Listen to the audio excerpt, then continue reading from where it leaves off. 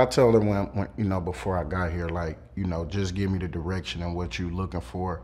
You know, I could deliver that, and then, you know, we can work into, you know, the improv, something that I know, you feel me, I can do. So we'll get to that when we get to that, but just give me the direction. And she's been doing a good job at that. And then, you know, just to touch a little bit on that, like before I actually got here, and I was hollering at her when she was telling me about, like, you know, the movie and shit and what was going on. I told her this was you feel me, a good opportunity for me, because when I was in high school, and you know, my sister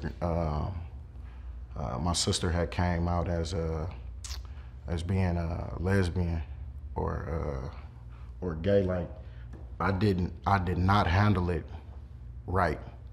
You feel me? As a 16-year-old boy, I didn't handle it, you know, the way that I feel I probably should have. So I told her it was giving me an opportunity, you know, to correct my wrongs, to rewrite one of my mistakes.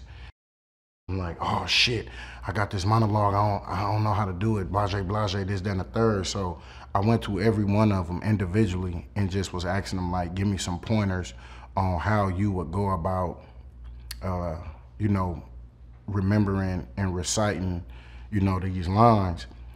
So each one of them gave me, you know, direction, and they were completely different on how they remembered their lines. So what I did was I just took all of their shit and, you know, put it together and, you know, made it into my own. So that was a way for me to also, like I said, one-on-one talk with them to get to know them a little bit better, but also get the, you know, the like some ism on how they go about, you know, preparing to do something like that.